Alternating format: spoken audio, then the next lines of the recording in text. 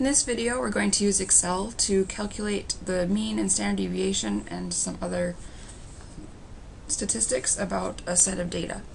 What I want to show you first is how to install the Data Analysis ToolPak if it's not already on your computer. And you can check to see if it's there by going up on top under the Data tab. Just click on Data.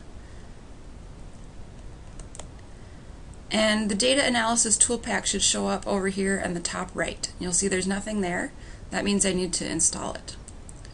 So I'm going to go over under File, and you may have a different version of Excel where you would click on the Windows icon instead of the File button. But under File, we have down at the bottom Options.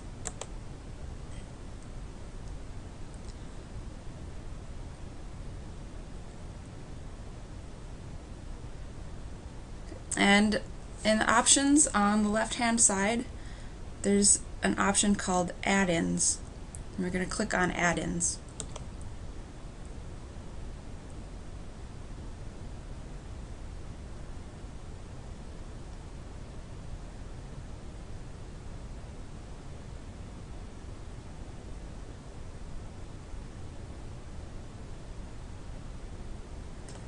And you'll see Analysis ToolPak in the list is one of the available options.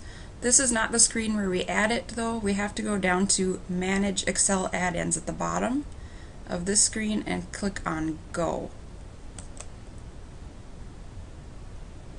Now we can add the Analysis ToolPak, and it's the first one. So I'm going to click the box for Analysis ToolPak and click OK.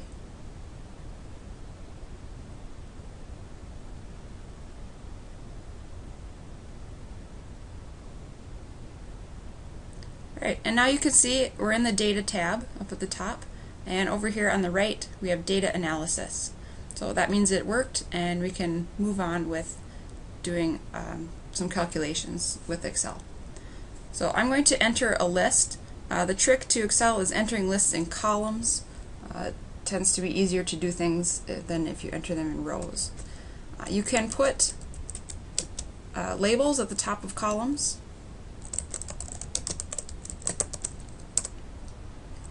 And I'm going to use the same list that I used in previous videos about the mean and standard deviation.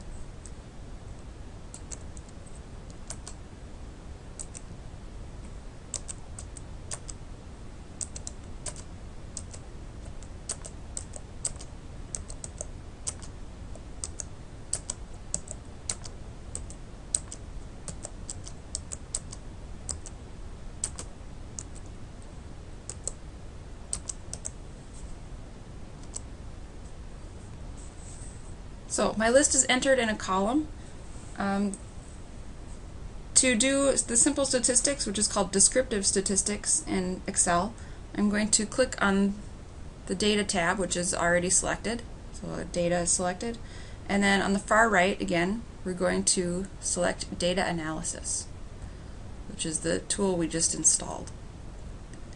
So you'll see lots of options here that we can choose from. The one we're using today is Descriptive Statistics.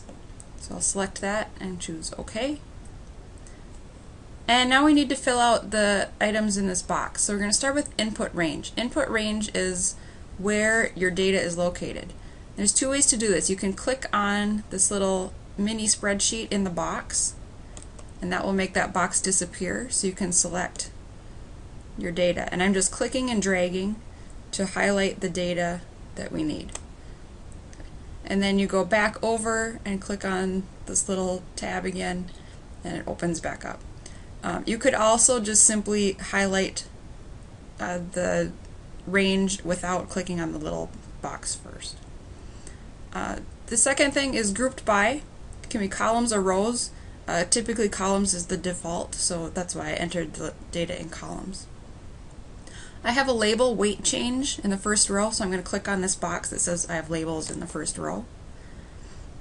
And for your output options, output range means the output is going to go on the same spreadsheet that you are on, and then you can choose where to do that. New worksheet ply, if you look at the bottom of your Excel spreadsheet, there's different sheets. If you chose new worksheet ply, it would put it in one of these other sheets.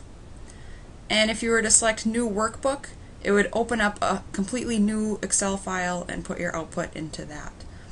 I typically like to use output range, and you select that and then click in the box so that the cursor is blinking in that box, and then you can select anywhere on the spreadsheet that you already have open for your output to show up. So I'm just going to click up here in this cell. Keep in mind that your output is going to fill up cells going down from the cell you select and to the right. So make sure that you have enough open space so that it will fit.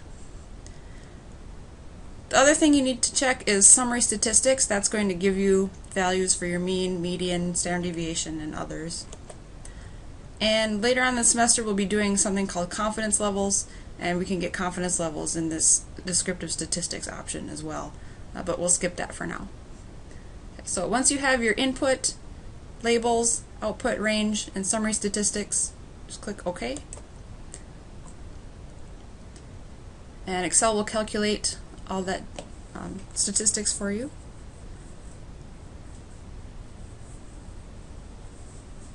And there they are. So you can see that everything's kind of mushed together, so we can just go up and see my cursor in the letter boxes up here. If I highlight or choose the line between two and drag it over, I can spread out the words so that you can see the full word. So the ones that we would be interested in right now is mean, and it's 1.89, just like we got in using our calculator or the long way, the equation. Median of 1.5, so that's also the same as before. A mode of -2, and the standard deviation of 4.06. Okay. These other numbers in here, most of them we won't use. Minimum and maximum might be helpful for you at some point. The sum is just all the numbers added together. The count would be your sample size, or little n. So there are some other values here that you might use, but mean, median, mode, standard deviation are the ones that we are learning about right now. And that's it for using Excel to do descriptive statistics.